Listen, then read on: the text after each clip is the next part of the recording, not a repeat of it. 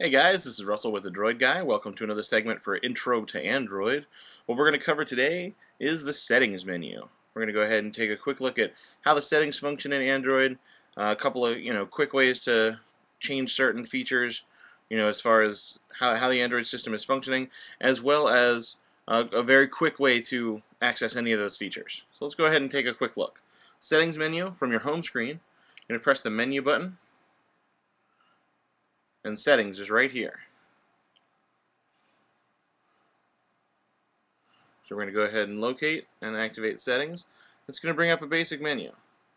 And you've got your networks, your call settings, your sounds, your display, accounts. It goes all the way.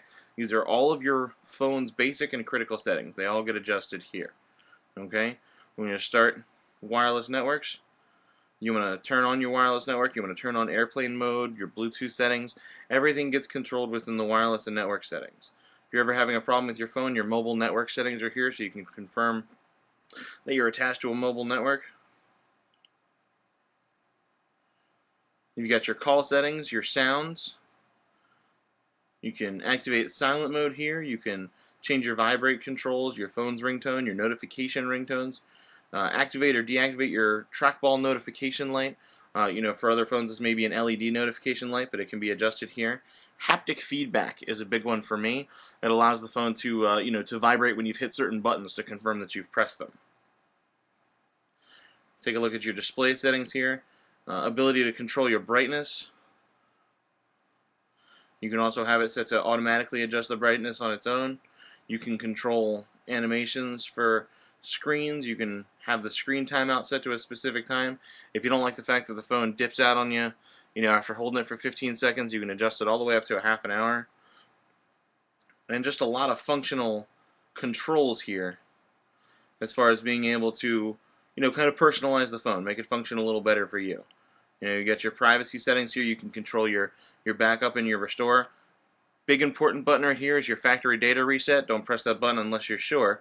But if you ever need to reset your phone, if someone is telling you need to do that, that's the way you need to go for that. And you've got a lot of functional controls here as far as date and time. You want to use 24-hour format. But these are all the settings for your phone can all be controlled here. Now, it's kind of a pain to hit the menu, go to settings, and search through what you want.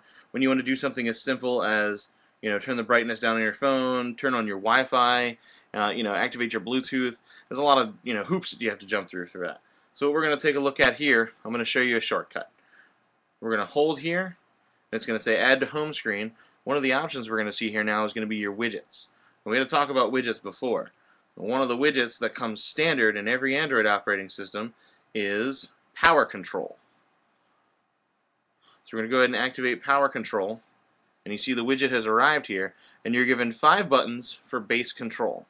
What are these 5 buttons? You've got your wireless control here, your Bluetooth control here. I apologize.